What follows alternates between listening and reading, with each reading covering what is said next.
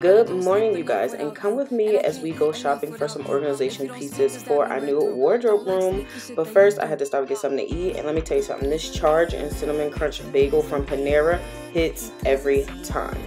The first place we went to was HomeSense, and y'all, let me tell you something. I was moving because it was so cold, but we didn't find anything there. So next, we hit up Home Goods, and the pink things that they had in Home Goods literally just made my soul so happy. It was so pretty. Then I walked down the velvet hanger aisle, and oh my god, it was so satisfying.